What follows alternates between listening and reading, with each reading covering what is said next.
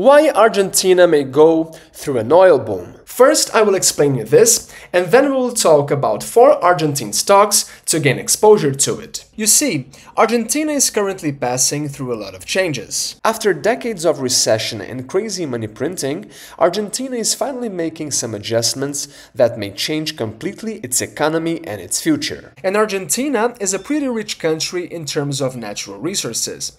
But in terms of energy, in terms of oil and gas, Argentina was never a big global player. Until 2010, when a huge oil reserve was discovered in this region. And when I say it's huge, I mean it. It is located in the middle of the desert, in the middle of nowhere, in a pretty much arid place, and its name is Vaca Muerta, which in English means dead cow. Because, well, if you leave a cow in the middle of the desert, it will die. But just to give you an idea, while the US has 48 billion barrels of total oil reserves, Argentina's Vaca Muerta alone holds 16 billion barrels. That's a staggering 33% of the total US reserves. Absolutely massive. But it's not just oil that you will find in Vaca Muerta.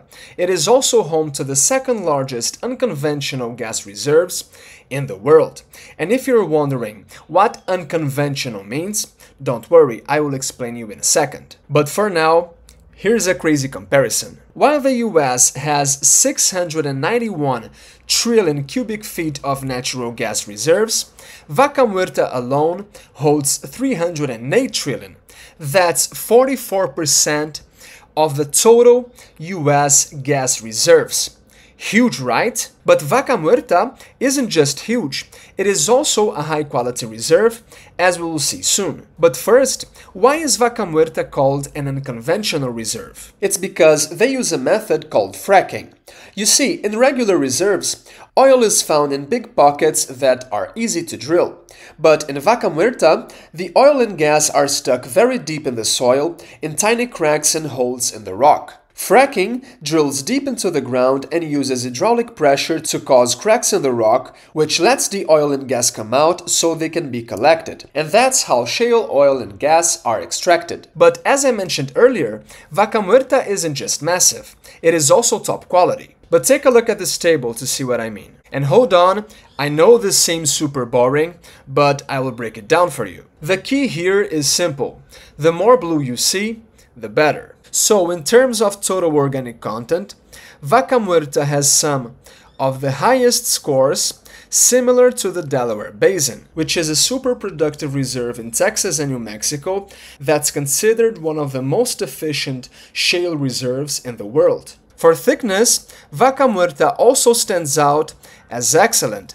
And this is important because the thicker the rock, the better, as it can hold more oil or gas. Now, when it comes to depth, we can see that Vaca Muerta is about average, since it's a very deep reserve. And why does that matter?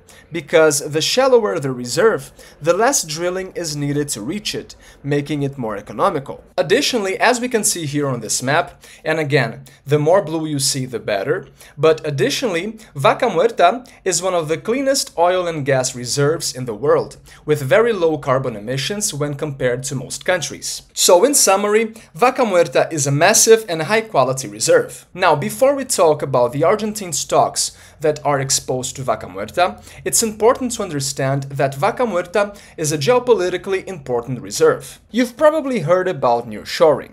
Nearshoring is the trend of Western companies bringing their supply chains and assembly lines closer to home. So instead of making phones or computers in places like China, India or Taiwan, they are now shifting production to nearby countries like Mexico. Why? Well, because the world is getting less stable. We are going through a major deglobalization process. Before, the US was the dominant global power. Now, on the other hand, other players like Russia and China are challenging that. And with the risks of war rising, it's safer to keep things close to home. That way, if conflict breaks out, supply chains wouldn't be completely disrupted. And the same goes for energy. Look at Germany, for example. They relied too much on Russian gas and didn't diversify their energy sources. Now with the war, Germany is in trouble because Putin can easily cut off their gas supply, leaving them without power.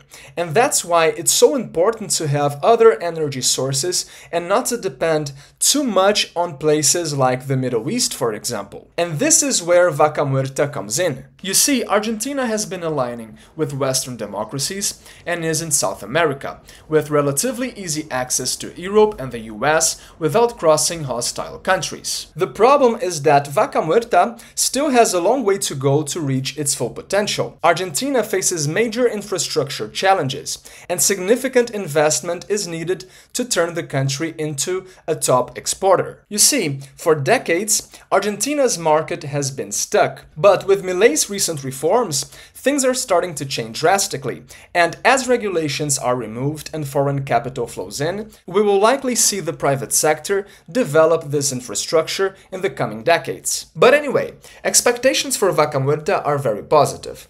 As we can see here in this chart, oil production is expected to double by 2032, while natural gas production could grow by 1.2 times. The thing is that this projection was made in the end of 2022, before the structural reforms we are currently seeing.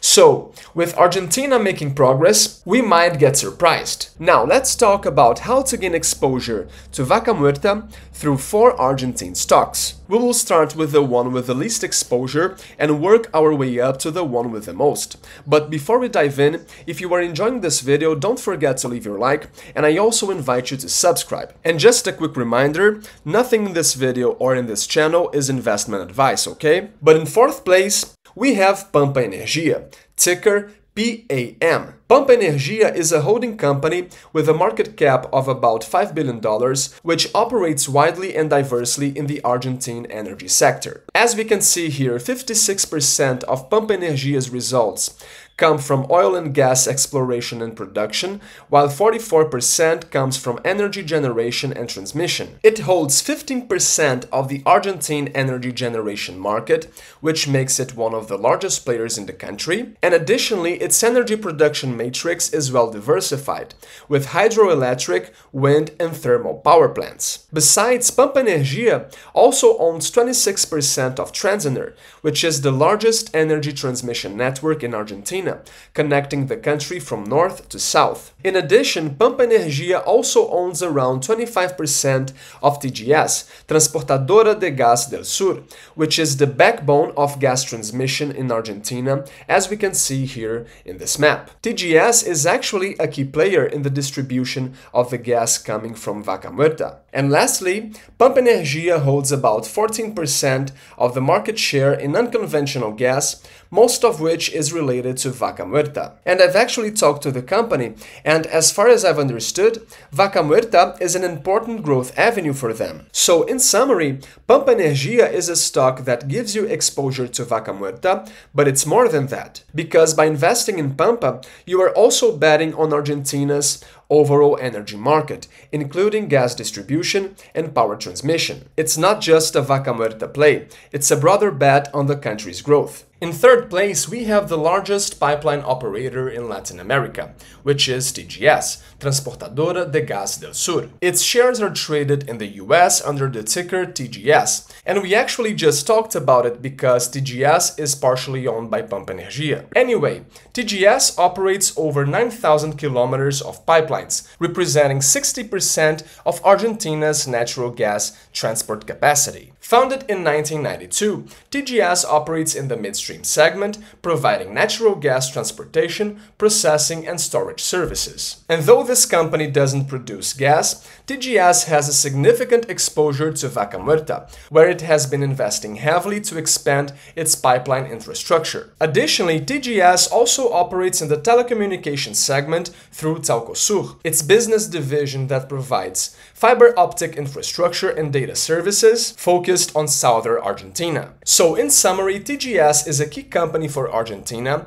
with a service-focused business that will undoubtedly benefit greatly from an energy boom in Vaca Muerta. In second place, we have one of the largest companies in Argentina with nearly 100 years of history. It has a market cap of $17 billion, is controlled by the government, and its name is YPF. In the past, YPF was heavily impacted by government policies, which used the company as a tool to contain inflation. But with the radical change we are currently seeing in Argentina, I don't think this will be the case anymore. In fact, if the reforms continue, we might even see this company fully privatized, which would certainly increase its efficiency. But as we can see here, YPF produces 33% of all the energy in Argentina.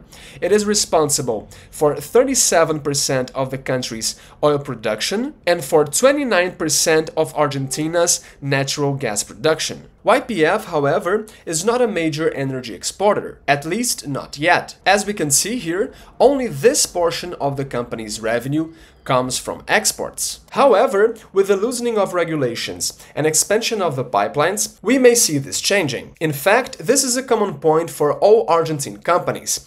Exports are still not very significant. But for example, 95% of the entire YPF's oil production goes to the domestic market, while only 5% is exported. As for natural gas, only 4% is exported. But again, with the development of the oil and gas infrastructure in Argentina, this situation could change completely. Now, besides producing energy, YPF also sells 57% of all the fuel in the country. So as you can see, YPF is a key company for Argentina. In addition, YPF also has a significant exposure to Vaca Muerta, being one of the main companies in the region. As we can see here, its shale gas and oil production has been increasing exponentially since 2019. Production has grown about 4 times, and YPF has been investing heavily in production. Look here, the amount of investment going into the upstream segment of the business. And in case you don't know what upstream means, well, upstream is the part of energy exploration and production, while downstream would be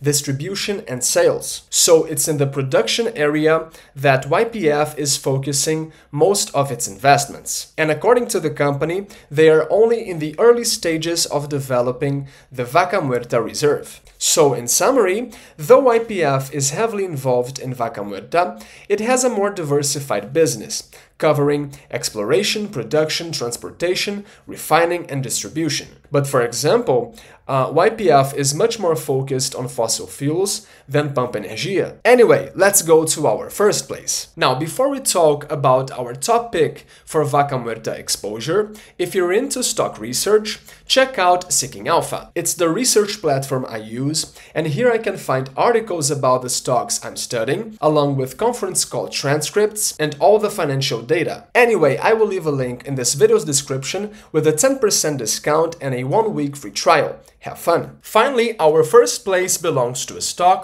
company that is fully focused on oil and natural gas exploration and production in Vaca Muerta. Founded in 2017 and headquartered in Mexico, its name is Vista Energy, ticker VIST. As we can see here, Vista Energy is the second largest shale oil producer in Vaca Muerta, and in fact, almost all the company's assets are located there. And that's why Vista Energy got the first place, because it is the most focused player in Vaca Muerta. Vista Energy has reserves expected to last for about 12 years, and as shown here, production is expected to double between 2023 and 2025. Now, the question is it time to buy any of these stocks? Because as we can see here, these stocks have already gone up a lot. I mean, in the last 12 months, YPF, for example, went up by 131.9%. Vista Energy, on the other hand, went up by 66%. Now, of course, even after such a big rise, a stock can still be undervalued. But since I haven't had the time to dive into their financials and do a proper valuation, I can't say for sure if these stocks are indeed good investments with more upside ahead. That's why for now I will just keep these stocks on my watch list as potential future opportunities, even because it's probably a good idea to wait for a correction before jumping in. With that said, as we saw in this video, Argentina is already showing signs of improvement. And if the country keeps progressing, Vaca Muerta will probably thrive and these companies will probably benefit from it. Anyway, that's it for today. Hope you've enjoyed this video and see you next time.